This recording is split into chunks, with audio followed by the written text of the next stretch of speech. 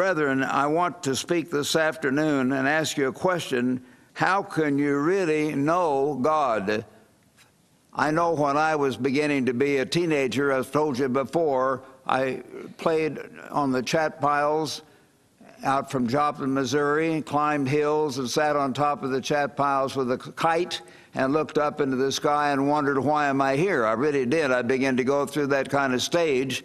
And then when my friend Jimmy Mallett, who had been a friend of mine, and we'd wrestled hundreds of hours together, when he got his neck broken, again, wrestling, doing the very thing I did with him so many hundreds of hours, it really shook me. And I began to think, what's going on? Why did God let Jimmy die? Is there a real God?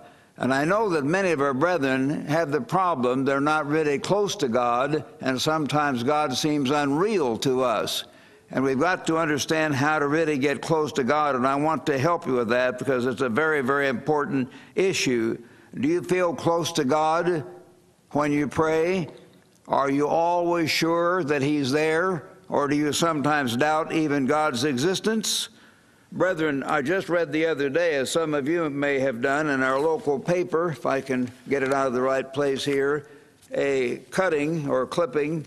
We call it clipping here. The British call it cuttings out of the paper from, it was about a month ago, from the Charlotte Observer. Two faces of Mother Teresa. Most of you know her, such a famous Catholic nun who helped in the slums of India and did a lot of good, humanly speaking, just trying to help other people who were sick and had all kinds of horrible things wrong with them. But as the article brings out, she died of a heart ailment at age 82 or 87 back in 1997. 10 years later, a double take occurred when a volume of Mother Teresa's private letters revealed that the tireless, smiling nun spent the last, get this, 39 years of her life, longer than many of you have been alive, the last 39 years of her life in internal agony. Jesus, she wrote, no longer seemed present to her in prayer or in the Eucharist. In letter after letter, she described an unrelenting spiritual dryness, a torturing, quote, torturing pain, end quote. Her smile was as big, a big cloak of deception. She admitted at one point to doubting God's existence. This was Mother Teresa. And I know that many people in the world's religions do have those terrible sense of doubts come along to them, and they have this feeling of desperation and even doubting God's existence and all kinds of things about God. But sometimes even our own people have that. And brethren, we should not have that if we're in God's church. But often when we're new, it's normal. You have to grow into a deeper understanding of God. And some of you perhaps need help in going even deeper than you have. So those kinds of feelings virtually never come back on you. Virtually never come back on you. So we should be different. I want to start here by turning to Psalm 33. Psalm 33. I've been going through this process, as many of you know, of seeking God and wanting to know God's existence for about 63 years, and perhaps even since 1944, since I began to seek God back during the Second World War.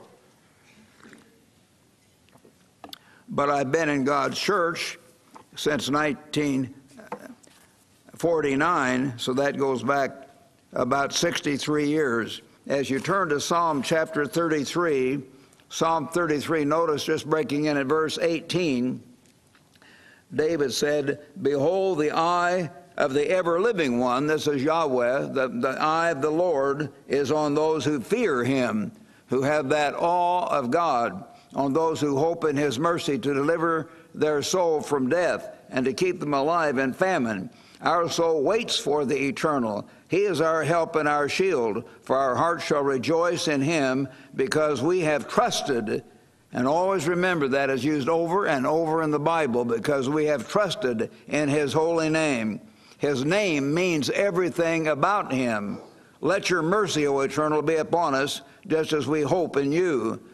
And yet it's hard to have that trust if you're not even sure that God exists, and if you have doubts like Mother Teresa had, and all kinds of things come into your mind. That is very, very important. And so every one of us needs to learn to seek God and to prove these things to ourselves. Back in the book of Isaiah, if you turn there to Isaiah chapter 55, Isaiah 55, brethren, if you would turn there with me. And I won't be reading all of it, just a few key places here. Beginning in verse 6, God says, "Seek the eternal while he may be found. Call upon him while he is near." So you're supposed to seek God. And when you have the opportunity, and you better make that opportunity. Some people says, "I don't have time to pray." What do you mean you don't have time to pray? It means you don't take time to pray. Some say, "I don't have time to study." And again, the same thing. One of the busiest and most productive men probably in all human history was Daniel. He was given the responsibility by Nebuchadnezzar to actually guide the situation over the entire Babylonian Empire, which was the greatest empire on earth at that time. You better believe he was busy. He had all kinds of things to do, but he prayed to God 3 times a day, evening, morning, and at noon. King David of Israel did the same thing. They took time to pray, and certainly we need to seek God in many different ways. Seek the eternal. Call upon him while he is near. Let the wicked forsake his way. Be willing to turn from your problems. Grow in grace and in knowledge. Make the changes that you've heard about and Dr. Winnail talked about in the sermonette. And by the way, I got right into the sermon without mentioning his fine sermonette and without mentioning the outstanding music. I really enjoyed that, Marcus. That was really great, The Holy City, and that led right into my sermon. Thinking about Jesus Christ giving his life for us in the way he did ought to have great meaning as we seek God and understand fully what that meant. Let him return to the Lord, and he will have mercy on him, and to our God, for he will abundantly pardon. For my thoughts are not your thoughts, nor are your ways my ways, says the Eternal. For as the heavens are higher than the earth, so are my ways higher than your ways, and my thoughts than your thoughts. God does not always think just like we think he should, because his mind is infinite. He created the heavens and the earth. His mind is so greater than our minds, there's no comparison. And I think most of us realize when we think about it that that is the case. So we've got to try to find out how God is, how we can prove him, understand what he thinks, and value that a lot more than many of us do. Very, very important if we want to have eternal life. So how can you trust in God? And again, how can you genuinely know God and feel close to him? I want to give you 5 keys today to help you with this. I could give 7 or 14 or 21 or whatever, but I just think we have time today to explain 5 of them, and it'll be good to have a whole sermon just on each one, of course, sometimes. The first key I want to give you is the one the Bible mentions most of all, or first of all, and yet that's one of the most neglected ones. Why? Because Satan, the devil, knew that this is one of the most important ways to identify God. And Satan has come along in our modern society and our modern educational system and sought in every way he can to destroy our appreciation for this key. That key is creation. The creation demands a creator. You can't have all the infinite complexities of our creation. You can't have all the overlapping laws and interlocking things going on all through creation without a creator, without a great mind. Now, many scientists have begun to realize that, yet there are others, of course, who make fun of it, and they put that down. There's so many things in creation, and I don't have time. It'd be good if we have a whole booklet on that. I hope we would sometime to get I tried to talk to Mr. Hegwold and some of our other scientists years ago. We haven't had any top scientists come, but at any rate, we could put together a thorough booklet on that someday with pictures and all kinds of things. It might cost money, but that's one of the biggest ways Satan has deceived the world. Back in Romans, if you turn to Romans with me, brethren, here's the way God puts it. Romans chapter 1, verse 18. He says, in verse 18, for the wrath of God is revealed from heaven against all ungodliness and unrighteousness of men who suppress the truth and unrighteousness. They suppress it. The great so-called educators and thinkers make fun of and they suppress the whole concept of your Creator. They say, no, we evolved out of the warm ocean slime. And lovesick amoeba somehow got together and somehow did this and somehow did that. Well, we say for the last 6,000 years they haven't done anything like that. Well, let's go back 1,000,000 years. And then other scientists have proved no, it wouldn't work. Well, let's go back 1,000,000,000. Well, how about 1,000,000,000,000? You see, somehow all these things are supposed to have happened given enough time. But they don't make sense. They would never have happened. There wasn't anything around to make them happen that way. Anyway, they suppress the truth in unrighteousness because what may be known by God, obviously through His creation, is manifest to them, for God has shown it to them. For since the creation, here it is, since the creation of the world, His invisible attributes, that His tremendous mind, His creative power, His imagination, His capacity, His invisible attributes are made known, are clearly seen, it says, being understood by the things that are made. Being understood by what? By the creation, by the things that are made, even His eternal power and Godhead, so that they are without excuse. God says they're without excuse, because although they knew God, they did not glorify Him as God, nor were thankful, but became futile in their thoughts, and their foolish hearts were darkened. Professing themselves to be wise, they became fools. Now, some of the early scientists and some of the early philosophers like Socrates and Plato and Aristotle, when you really read their works, as I did when I was first coming into the truth, they really were fools. Absolutely stupid. They had all kinds of unusual imaginations, but Socrates despised women so much he masturbated publicly in the marketplace to show his disgust for women. They put down marriage. They were, many of them, homosexuals. They turned away from everything that is normal and right and sensible. They were fools. And we need to realize that. That's the beginning of our so-called great Western civilization. Greece has been called the cradle of Western civilization. And God says, professing themselves to be wise, they became fools. And they denied the Creator and began to worship the creature, and they had various ideas of worshiping various animals and various objects and so on, and in that way they became fools according to God Almighty. That's His opinion. So there's so many things in creation all the way through that shows there have to be a God because they overlap each other. One simple one, most of you know, the bees and the flowers need one another. You've got to have the pollen out of the flowers to help the bees, and then the bees have to take pollen from one flower to another, and that type of interrelationship, you've got to have one which was created first. They had to be created together. They had to come together. Would evolution know all this or something how it did that? Or was there a mind behind all this? Again, that's very simple. I know my wife was showing me that there is this pollen. She's been reading about this greasy stuff that the bees produce, and I had to write it down, propolis. It's called P-R-O-P-I-L-S, propolis.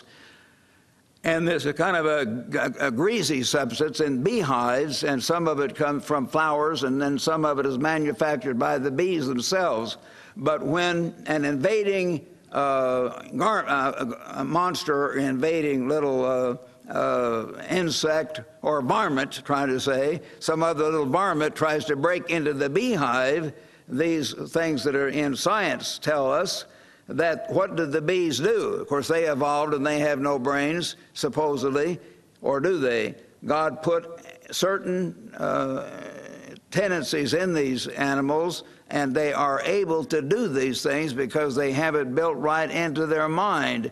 And they then automatically, hundreds or thousands of them, get together against this little varmint, and they use this propolis to actually encapsulate this other little varmint and surround him with this gooey stuff where he dies, and he is virtually mummified. So he can't hurt the queen bee or the other bees. They have built in them automatically this knowledge by God himself. Instinct is trying to think of that word. They have the instinct built in them to do that. But no, the scientists would say that's not an accident. They just evolved that way. Oh, really? Somehow over millions of years, some bees figured out something, and they figured out they could go do this and that. That's the way the scientists try to explain a thing. If they can't make it make sense in 1,000 years, then they'll try 1,000,000 years. If they can't make that make sense, they try 1,000,000,000 years. And now we've come up with the word trillion in our national debt and everything else. So let's try 1,000,000,000,000 years. Is that going to solve the problem? No. Science does not know. The scientists in that way are fools, those who deny the existence of God. That is very, very foolish. That great God has created a magnificent creation, and he shows the type of creative imagination and power and wisdom in the creation when you study all these things about it that are absolutely magnificent. And it's good for us to understand that. I know that one thing about God, I'm very simple, I'm not a scientist, but I appreciate about the storms we used to have at the college in East Texas. And then my wife and I were over in Switzerland one time, in Lugano, in southern Switzerland, where it's right near the Italian Alps and surrounded by mountains.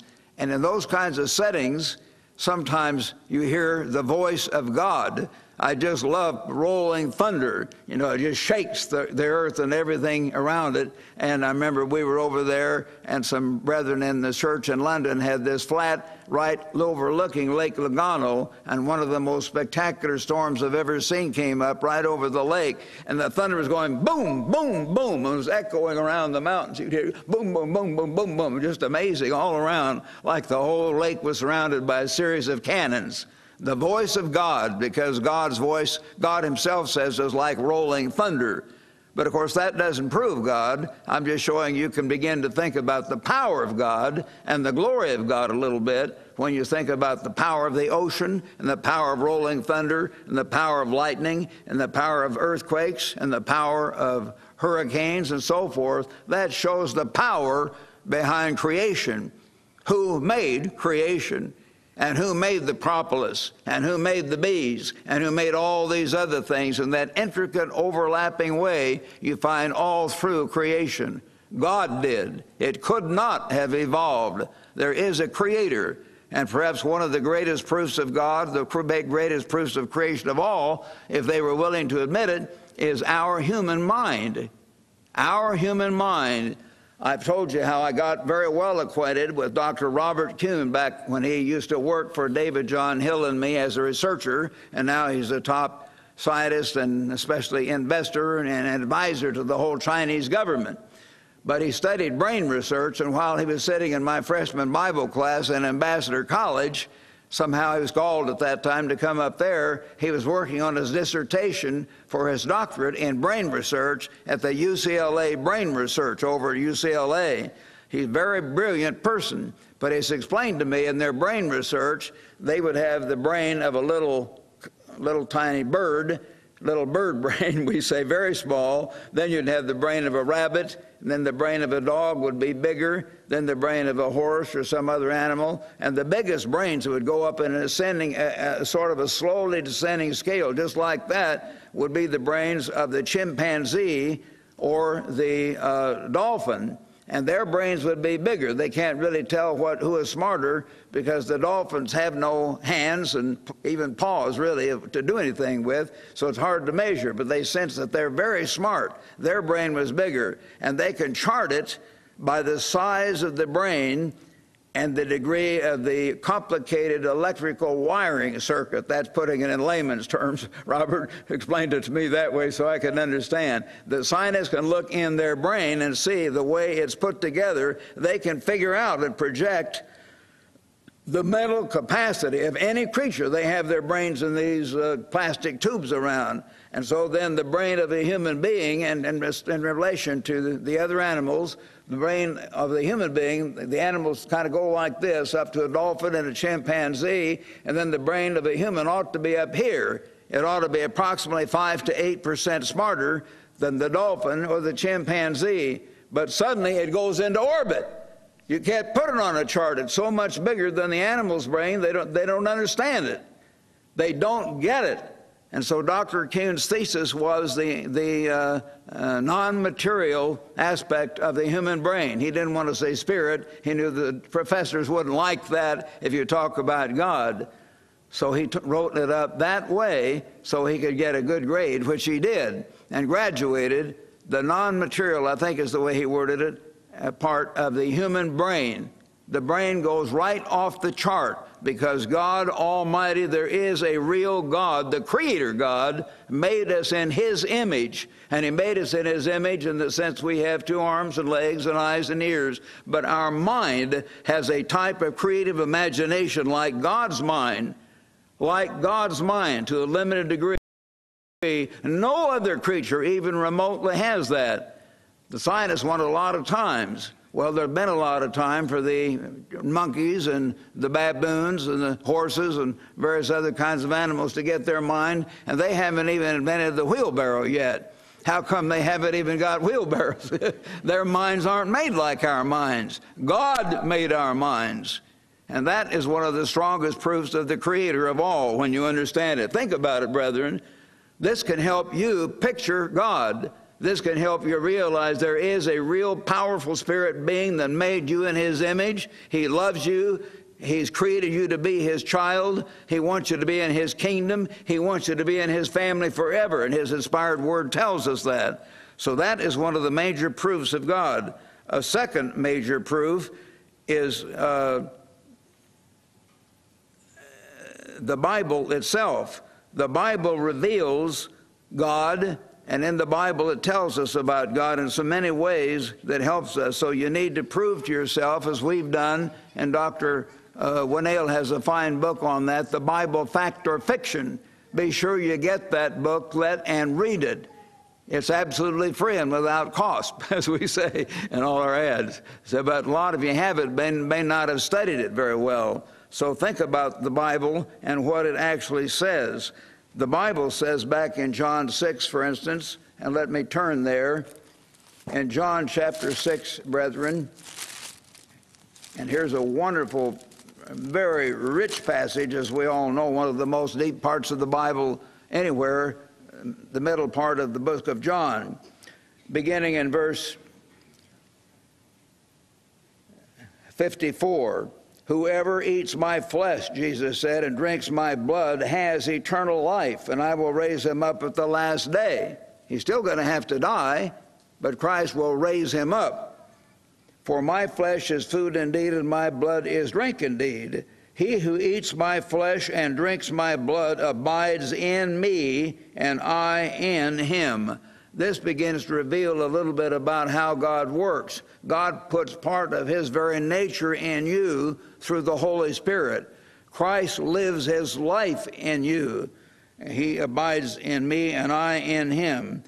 Verse 57, as the living Father sent me, and I live because of the Father, so he who feeds on me will live because of me. If you feed on this book, and this book is Jesus Christ in print, in a sense. Christ is the Word as a personality, and this book is the Word in print.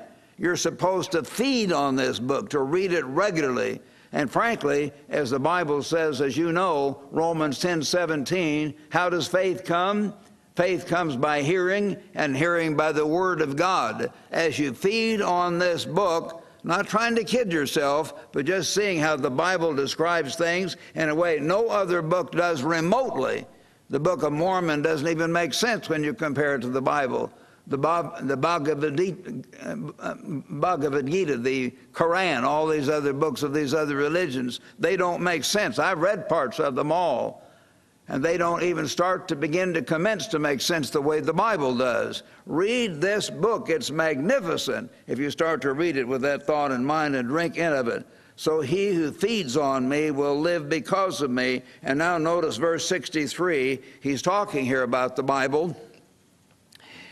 It is the Spirit who gives life, God's Holy Spirit. The flesh profits nothing. The words that I speak unto you, what are these words? Well, the words here in the Bible.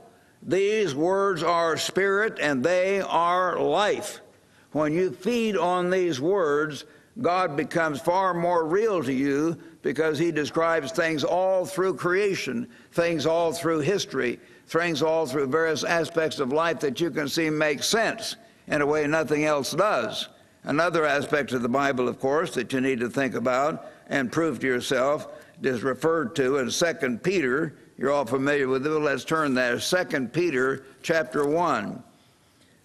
He says here in verse 19, 2 Peter 1:19, we also have the prophetic word made sure, or as the King James words it, the sure word of prophecy, which you do well to heed, as a light that shines in a dark place until the day dawns and the morning star rises in your hearts, knowing this first, that no prophecy of Scripture is of any private interpretation, or the word is better translated origin, most of the commentaries say.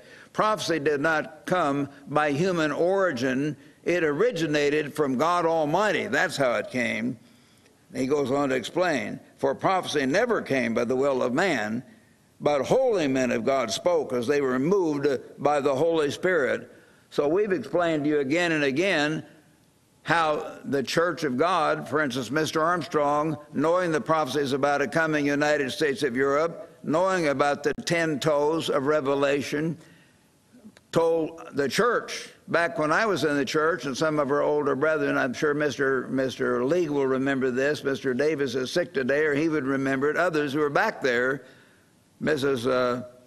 Murray, I'm sure remembers how Mr. Armstrong used to talk about the fact that the Eastern European nations would break away from the Soviet Union way before it happened, because they would be needed to complete the 10 toes of Daniel and complete the 10 nations of Revelation to comprise the beast power.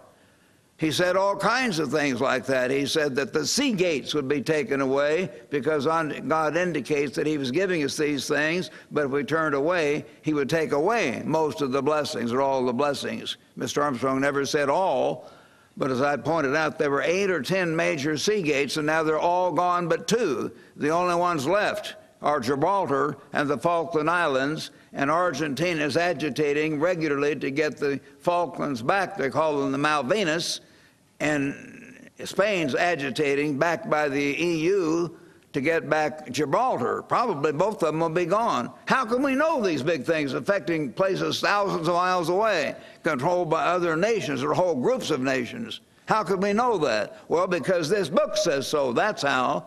All kinds of other things show that this book was inspired by the great God who gives us life, the great God who controls the rise and fall of nations, the great God who made your mind. So use your mind, brethren, please, and you brethren hearing this later. This is a key issue.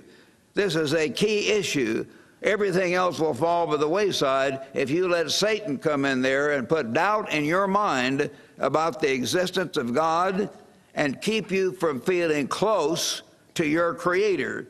You say, well, I'm in the church and I have some problems, you know.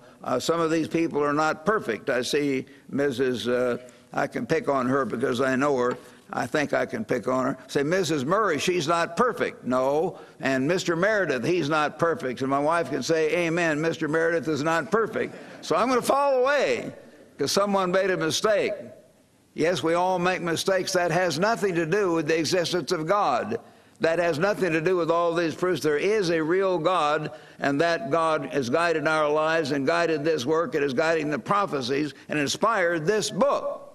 And in that book, he tells us all men sin and come short of the glory of God. So we all make mistakes. Get over it. Move on. That has nothing to do with God's promises. In fact, it just validates God's promises that we are still human.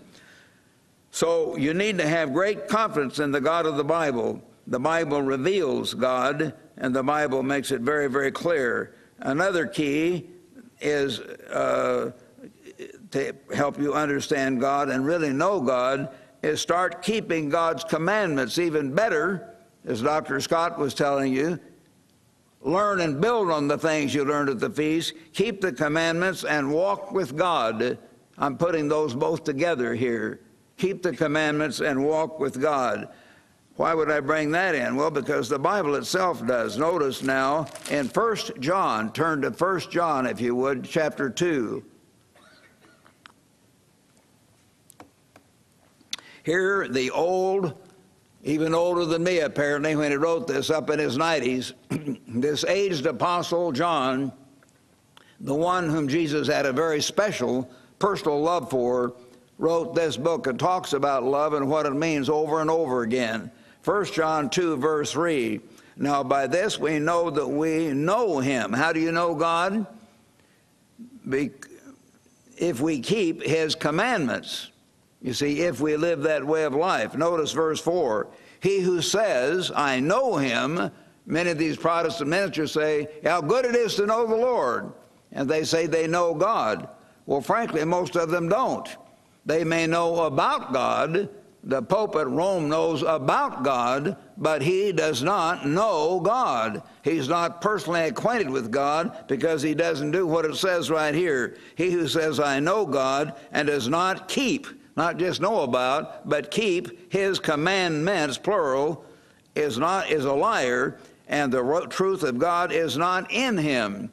Why would God say that, brethren? I want to spend time so you get what it means here. If you walk in that way of God, you have to study and pray. You have to have the help of God's Holy Spirit. You have to fight your human nature. You have to overcome your human nature and the world and Satan the devil. And as you do that, in order to keep God's commandments, and you won't keep them all perfectly, but you'll keep them all in general as a way of life. And ever more perfectly, the longer you live, hopefully, the more you grow in grace and in knowledge. It will be your way of life.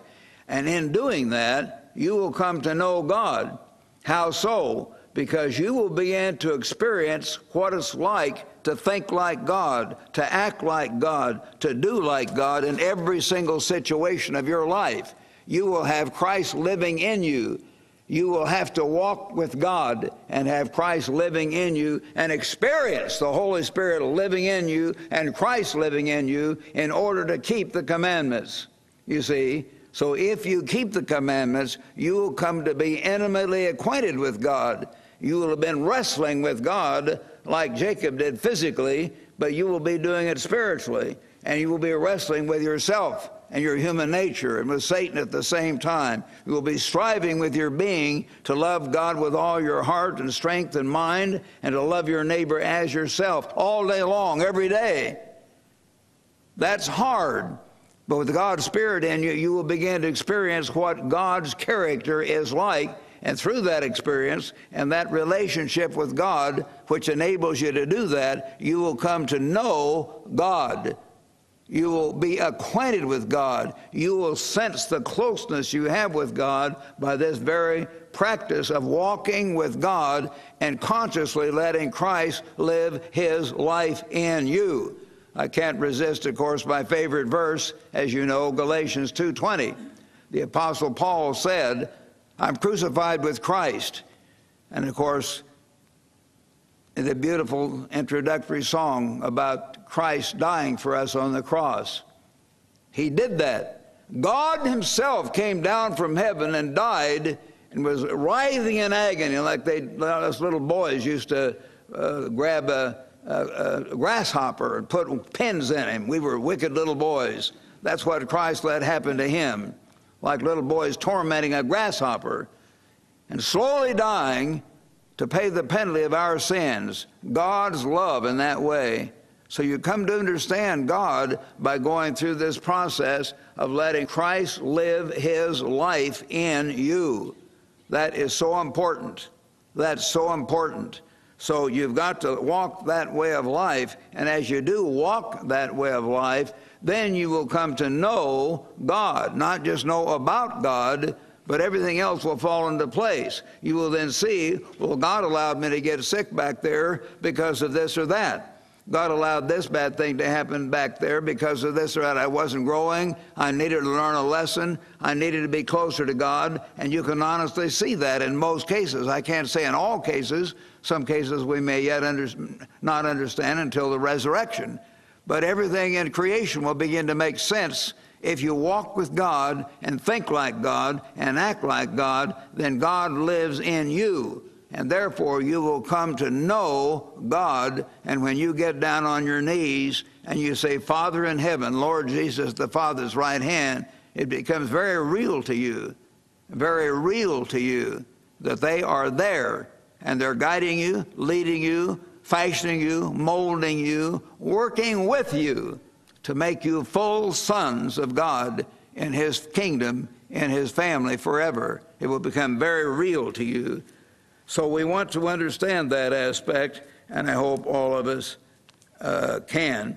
So this is in 1 John 2, and now let's turn to 1 John 1, going back just to chapter 1. And John was saying here, this is the message, in verse 5, this is the message which we've heard from Him and declare to you, that God is light. That's something else about God.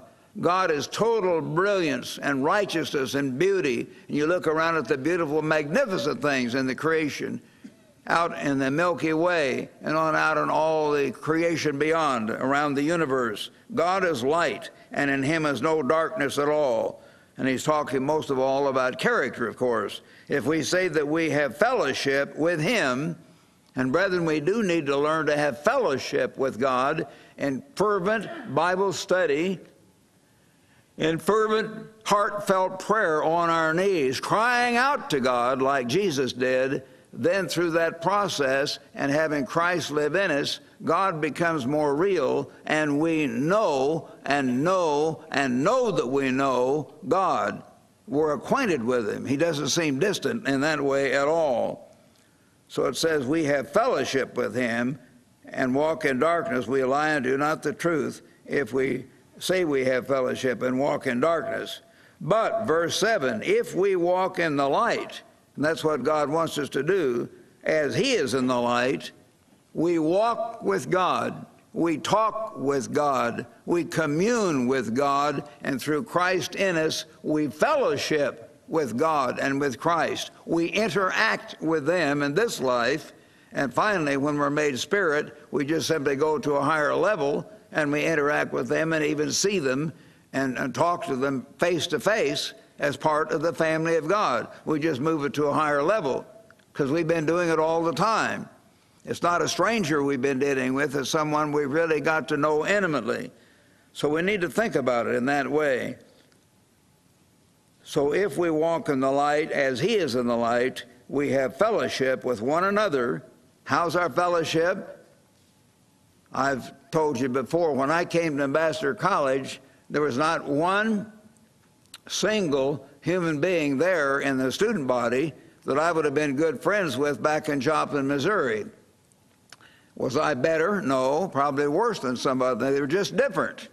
Herman Hay was the book, I think, as Mr. Armstrong called him. He was always into studying and research, and Ken Herman was a bachelor farmer from Milwaukee, and we had Dick Armstrong, who was kind of unusual in his approach and understanding, and I became a good friend with Dick. He and I were most alike because we were both carnal. He was used to running around and doing things, and I was too, but I probably would not have been one of his good friends in high school for other reasons, and all to go down the line. I must not analyze everyone, but each one was different.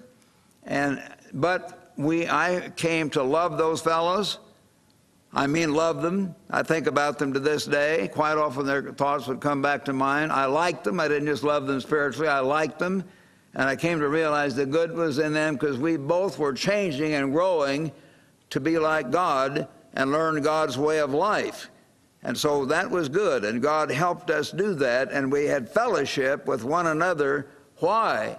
Because our fellowship was through God and through Christ. Our fellowship didn't begin on the junior high basketball team and then carry on over into high school or dating the same girls or living in the same neighborhood. Our fellowship was an entirely different matter. We came to give our lives to a common purpose, to achieve a common goal, and so that superseded all the physical differences we had. Herman had no interest in dances or parties or whatever, and lots of what I regarded as normal things, and many of the other fellows the same way. Some of them did, especially Dick, but he had a different way of going at it. But we became dear friends and loved ones because we had a common goal. Our fellowship was through God and through Christ. We have fellowship with one another, and the blood of Jesus Christ cleanses us.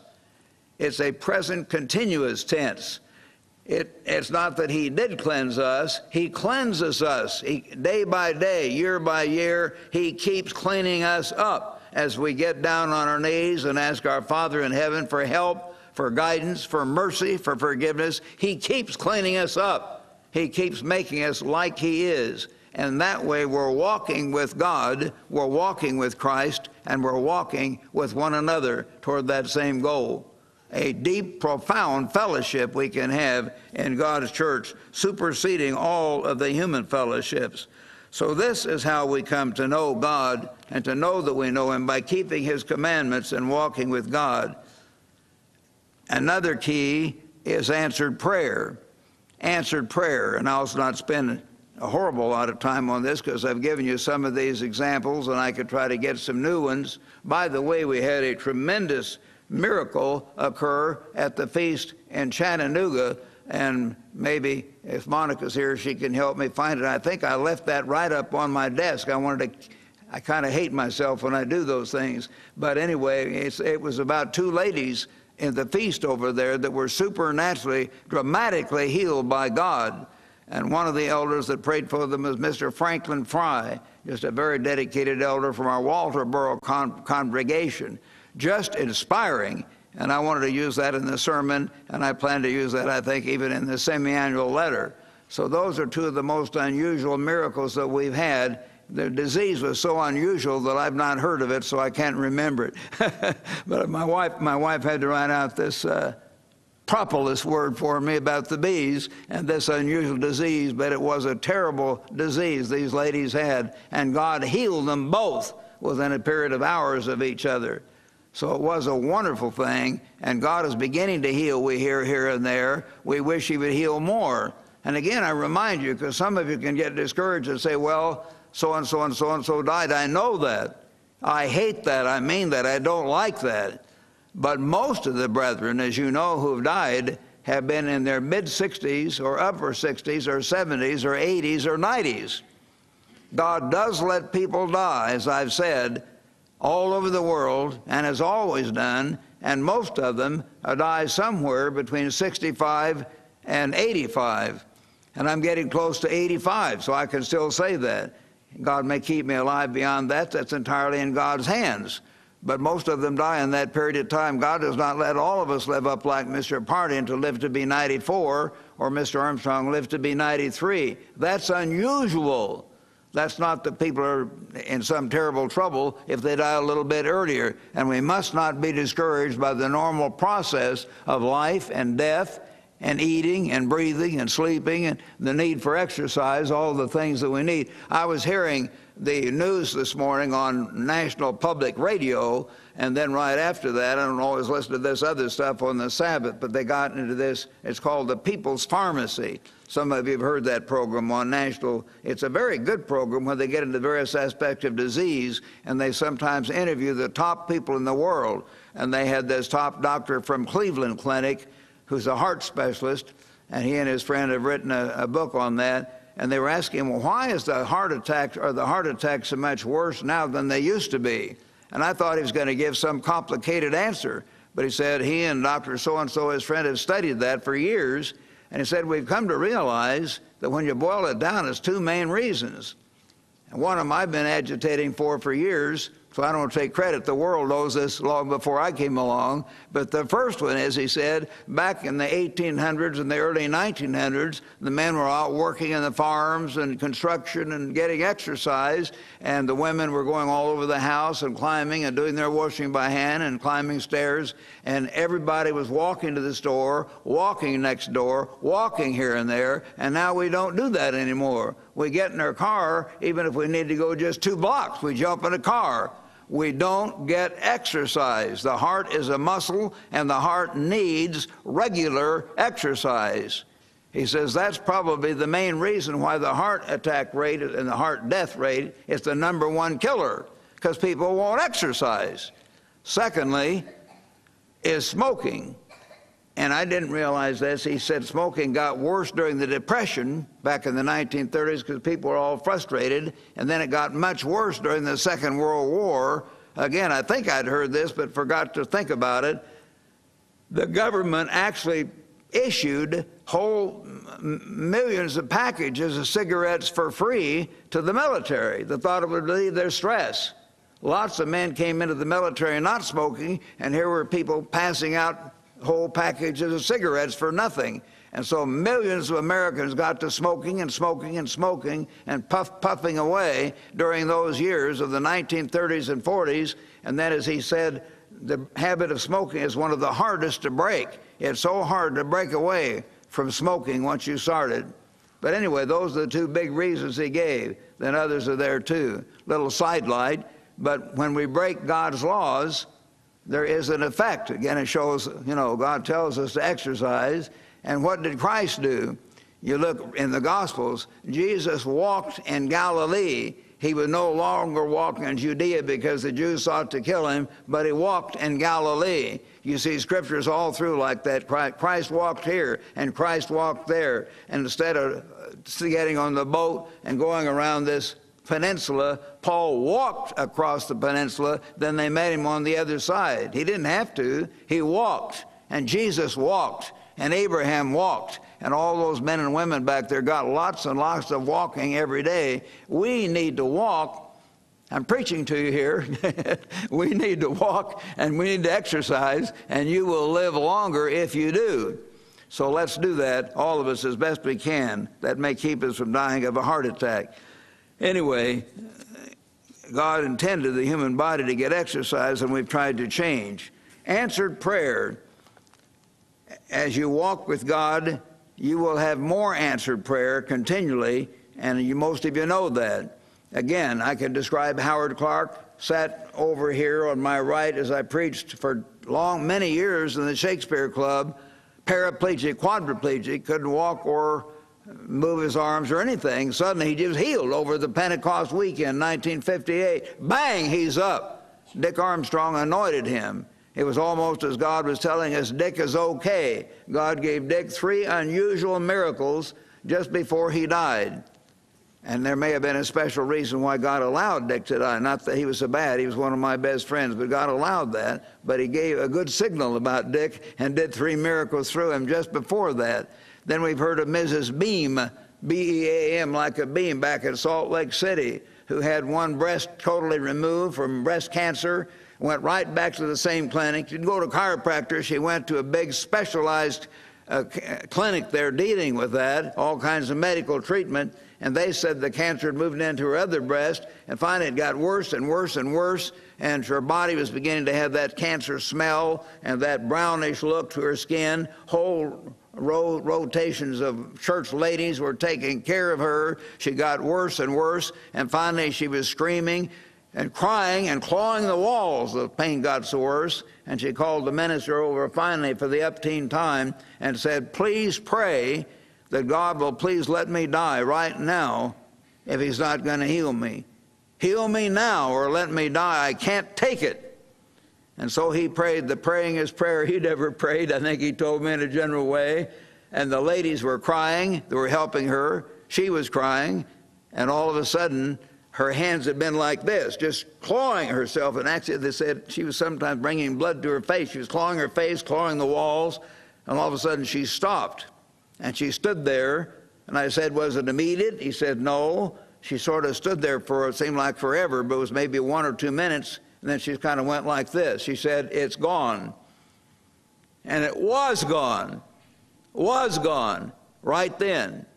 I've told you about the lady with the withered arm. Raymond McNair and I met on the baptizing tour back in 1951 and brought her Baptist friend. Her arm had never grown out. And she got an anointed cloth from Mr. Armstrong that did grow out. I don't tell you the rest of the story.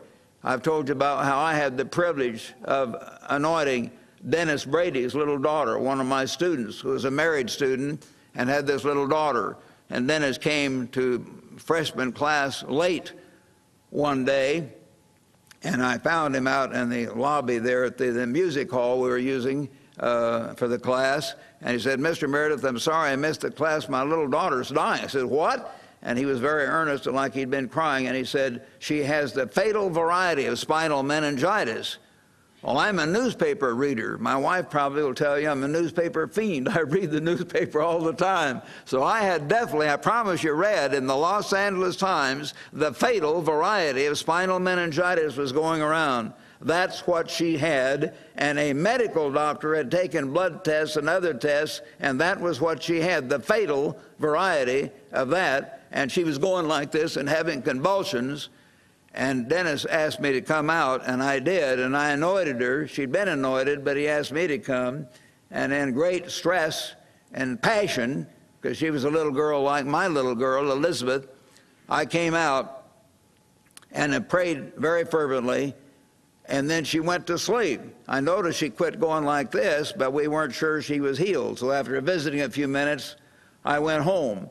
And the next day, her mother called me at the office. He said, "Mr. Meredith, we weren't sure to tell you she was healed. She just went to sleep. She slept, I think she said 14 hours.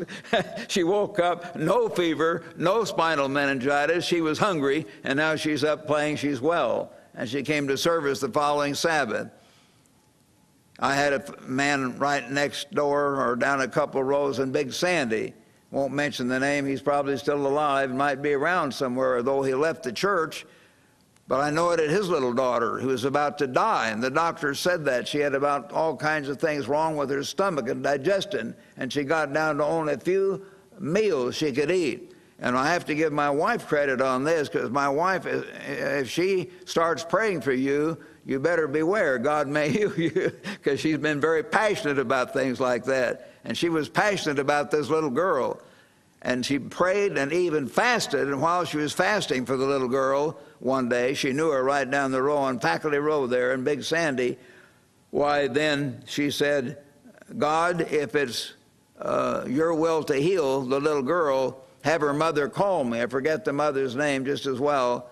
Right away the phone rang, and she says, "Oh, Jeannie, my husband will come right over." It wasn't Jeannie, I think it was some other name. She said, "My husband, will be right over." So she said, "Rod, you've got to go over and pray for that little girl. God's going to heal her." I got my marching orders from my wife, and I'd prayed for her too before, because she got me on that, but she'd prayed more than I had. So I went over and I prayed for her, and she too had been like this, and she couldn't sleep at night because her stomach was constantly knotting. She had alternate vomiting and diarrhea, and her body was just convulsing, and her stomach was convulsing. She was losing weight, and was dying.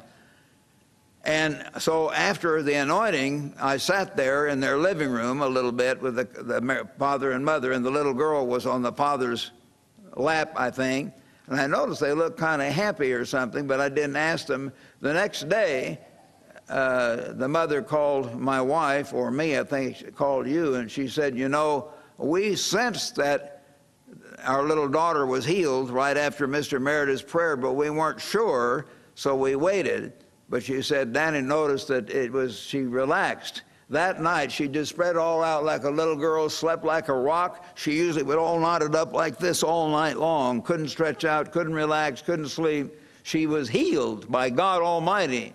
But people are healed supernaturally in our age by the prayers of many of us. And I'm sure that Mr. League and Mr. Ames and many of our older ministers have had people healed by their prayers. God is the healer.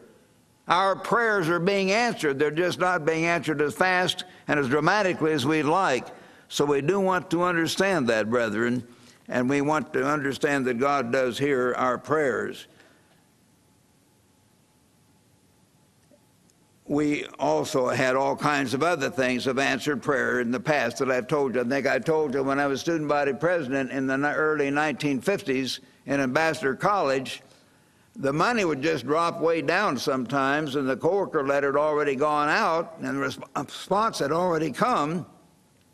What did we do? Did we send another letter out? No. There wasn't any internet. There wasn't any way of getting out real quick. We simply prayed, and I called a student body fast, and Annie Mann, the house mother, who Mrs. Apartian knew very well, and Mr. Homburger and some of the others around who heard about it, they would join us, some of the other leading members and all of a sudden the money would start coming in. Why?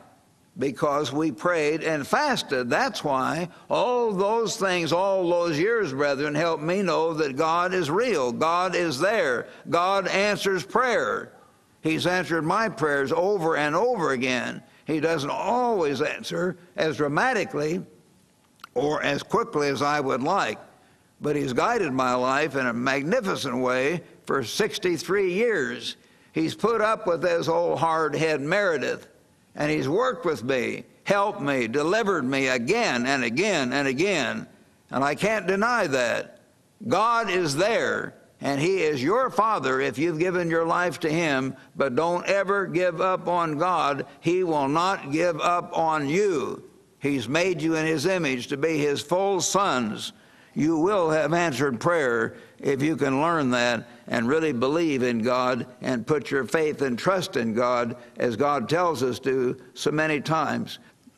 Well, let's say Psalm 33, verse 18, "Behold, the eye of the Lord is on those who fear him, on those who hope in his mercy, to deliver their soul from death and to keep them alive in famine." Our soul waits for the eternal. He is our help and our shield, for our heart shall rejoice in him. And brethren, as we get to know God and walk with God, we honestly can rejoice. We can say, wow, God did it again. He's doing it again and again and again. He's intervening all over this world and bringing about these things that I've been preaching about for 60 years. It's exciting. I learned most of them from Mr. Armstrong, absolutely. But I started preaching right after my graduation 60 years ago last summer. So I've been preaching these things for over 60 years, and I've seen them happen. So he is very powerful. On those who hope in his mercy to deliver their soul from death and to keep them alive in famine. God will keep you and me alive in the coming famine if we trust in him. Our soul waits for the eternal. He is our help and our shield, for our heart shall rejoice in him, because why? We have trusted. You've got to learn to really trust in God. Build this faith. Think about these points I'm giving you, and go to God and cry out to God. Pour out your heart to God. Ask for extra faith. Ask for that sense of knowing God, and use these keys to get to know God better, because we have trusted in his holy name. Let your mercy, O eternal, be upon me. Now let's go to Psalm 34, if you would, and I want to read, beginning here in verse 13. "The eyes of the Lord are on the righteous, and his ears are open to their cry. The face of the Lord is against them who do evil, to cut off the remembrance of them from the earth. The righteous cry out, and the eternal hears, and delivers them out of all their troubles. The eternal is near to those who have a broken heart." And brethren, I have found that sometimes when I've been really down and hurting and really, humble because of that, and seeking God and asking for mercy, that's sometimes the time God will heal me quickest of all. As I'm fat and sassy and everything's going well, somehow we don't cry out with the same heartfelt prayer that we would under the other circumstances. He hears those who have a broken heart, and saves such as have a contrite spirit. Many are the afflictions of the righteous. Yes, we will have afflictions. We will have colds and flus and viruses and serious troubles, sometimes cancer, heart attacks. God will let some die before the 70. Yes, many. But the eternal delivers them out of them all. Sometimes it will be in the resurrection, so that's not real. But all this other is very real to you, so you better believe in that too. That is going to happen. He guards all his bones. None of them is broken. Evil shall slay the wicked, and those who hate the righteous shall be condemned. The eternal redeems the soul of his servants, and none of those who trust in him shall be condemned. We've got to trust with all our hearts in God who gives us life. He wants us to do that, and if we do that, brethren, we will have so many answers to prayer, and God will make it so real to us that it is God doing it. And then the final point I want to give you is that Jesus Christ reveals God. Jesus Christ, how do you know God? You know him through Jesus Christ. It's so important to grasp that fact. and to understand how important that is, as we heard in the opening song here. But let's turn at this point, if you would, to Matthew 11, Matthew chapter 11, and beginning in verse 27. Matthew 11:27, Jesus said, "All things have been delivered to me by my Father, and no one knows the Son except the Father, nor does anyone know the Father except the Son, and he to whom the Son wills to reveal him." So God has opened most of your minds, or you would not be here. You should know God, the vast majority of you, but you need to know him better. You need to have a more intimate relation by seeking God with all your heart, as we read back there in Isaiah. And Jesus reveals the details of God in a way that nothing else does. Turn back to John chapter 14 now, beginning in verse 5. John chapter 14 and beginning in verse 5. Jesus said in verse 4, "Where I am, where I go, you know, and the way you go." And Thomas said to him, here's old doubting Thomas again.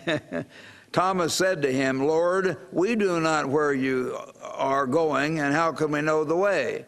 John 14 now, verse 6. Jesus said to him, "I am the way, the truth, and the life. No one comes to the Father except through me." They don't come through Mohammed. They don't come through Lord Buddha, as they call him. They don't come any other way. I'm sorry if these people don't like it. They don't come any other way to the living God, the Creator God. "If you had known me, you would have known my Father also. And from now on you know him and have seen him." Philip said, "Lord, show us the Father, and it's sufficient." He wanted God to reveal himself in some vision. Jesus said, "Have you been with me so long, and yet you have not known me, Philip? He who has seen me has seen," get it, has seen the Father. "How can you say then, 'Show us the Father'?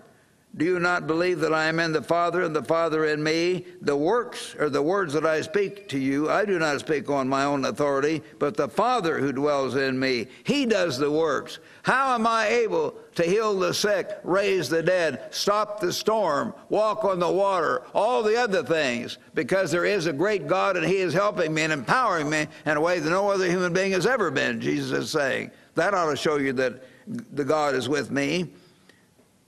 He said here, verse 10, "Do you not believe that I am in the Father and the Father in me? The words that I speak to you, I do not speak, but the Father tells me. Believe me that I am in the Father and the Father in me, or else believe me for the sake of the works themselves."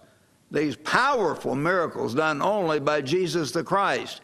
And when he died, brethren, suddenly a new religion began to grow and took over the Roman Empire, and great emperors were trembling in a sense, and finally it literally took over, and the Roman emperor was forced to adopt it as the official religion of the government, although it was watered down.